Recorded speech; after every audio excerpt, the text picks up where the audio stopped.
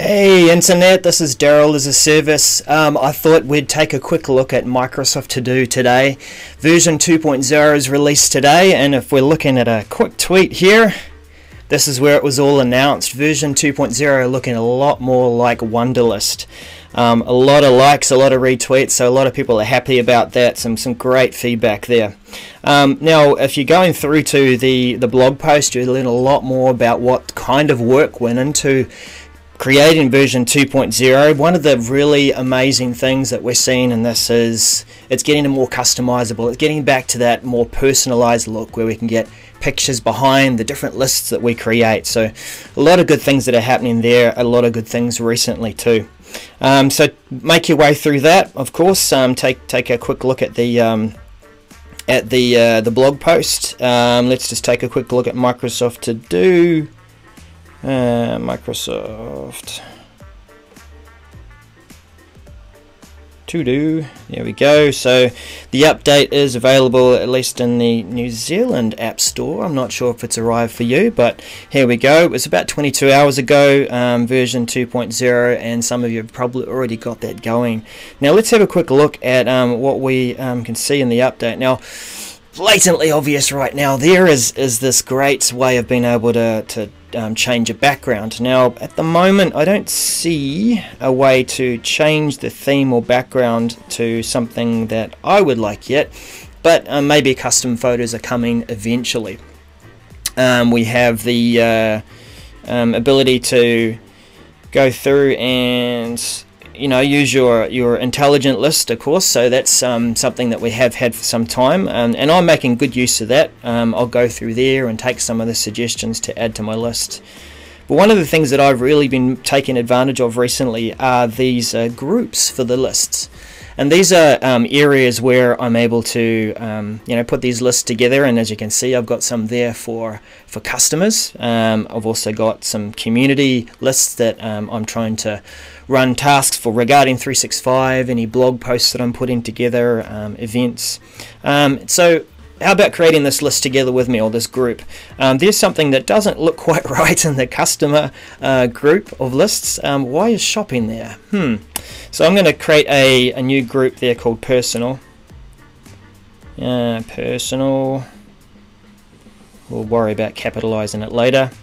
Great, so we've got our new group there, and we'll just drag and drop the shopping list down there. So that's my list of items where I'm really struggling to remember more than 3 things when I go out to get things for the family, and we'll drag the personal list in there too.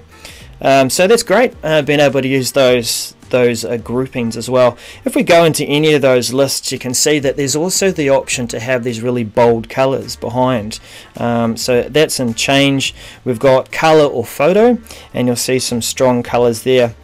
You might find some of the lists when you create them that it'll auto select a color. I'm not a big fan of these sort of watered down pastel-y kind of colors. I quite like the bold ones, but that's, I guess, personal preference. And if you're like me, you might color code things just to indicate that I am in my personal group, and all my personal lists are in that sense there too. What else was there? Let's go back to that blog post and see if there's anything else that was so fresh look and feel with the new version. It's going to be available to Windows, Mac and Android. Oh, To Do has a dark mode across, coming soon to iOS. So I can't demonstrate to you the dark mode for iOS, but that's okay. If you're enjoying the Android, Mac or Windows experience, then go check that out.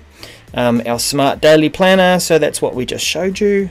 You can access those lists wherever you are, and of course, because it's part of the Microsoft family, what I've also been enjoying over the recent months are these intelligent lists there for assigned to me, which are tasks that might have come from a planner that I'm involved in, and also flagged email, right? So anything that I have flagged there that I think I need to deal with. Now the key thing here is, as you're making those choices, you've got to choose whether or not you're using your work account as the primary account for To Do. As you sign into that, then you're able to access Planner if you're using it.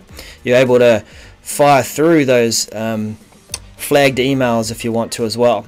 We don't yet have, I don't think, the ability to add multiple accounts. No, so we have to sign in and out to be able to add in maybe a personal account alongside with our work account and have those two lists of tasks mixed together.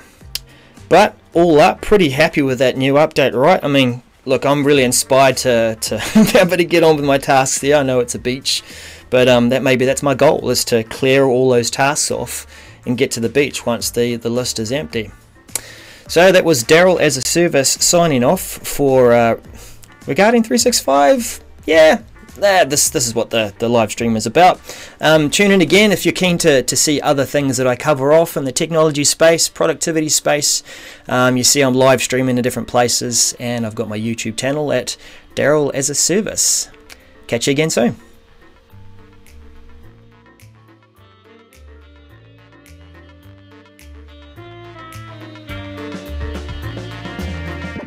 Wow.